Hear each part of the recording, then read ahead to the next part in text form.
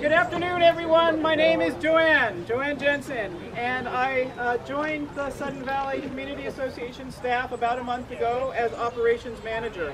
I'm very pleased to be here to introduce myself to you on such a memorable occasion.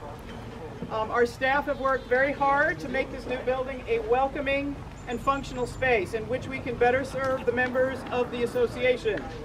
By bringing together all member services in this one location, we hope that you'll find it more convenient to work with us and easier to get answers to your questions.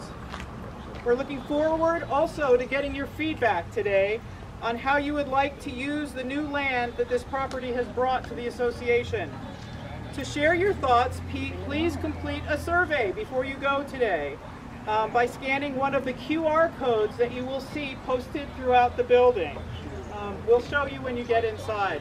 But if you have your smartphone, you just use your camera to look at the code and it will take you to the survey. And it's only 6 questions, but it'll give you the opportunity to give us some feedback. That survey link will also be posted to the website on Monday so that those members who could not join us here today can still give us their input.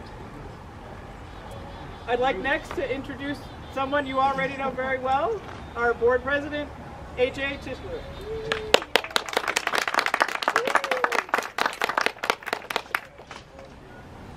Alright, welcome. Thank you everyone for coming today. This is an exciting day for Sudden Valley, and I'm happy that everyone is here to share it together.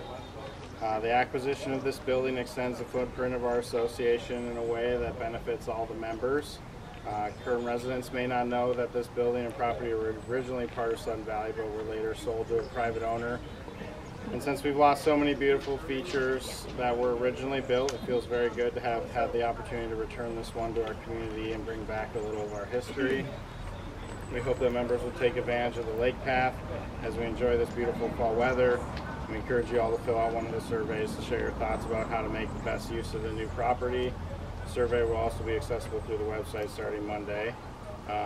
After we cut the ribbon, I hope you all walk through our new member services offices to meet some of our staff and then join us in a celebratory toast. So we're going to cut the ribbon. Hey.